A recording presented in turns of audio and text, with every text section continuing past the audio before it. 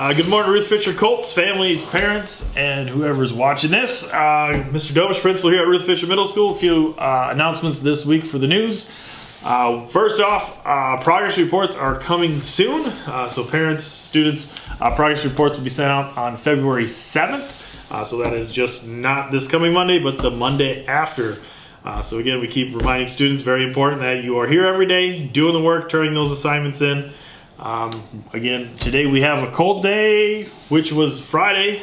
So again, start earning the next cold day coming up on the last Friday of February.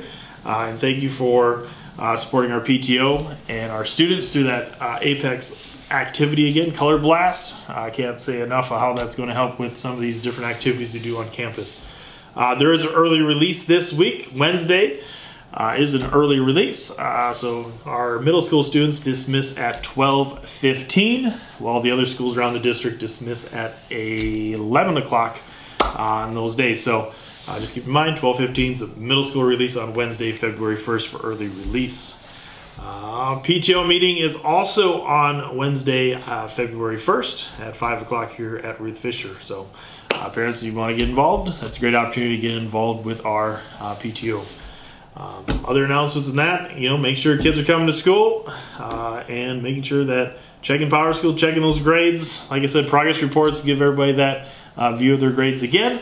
But please help us monitor your students' grades too by checking that PowerSchool parent portal and checking those assignments, making sure they're getting things turned in. With that, make it a great day, and we'll see everybody around campus.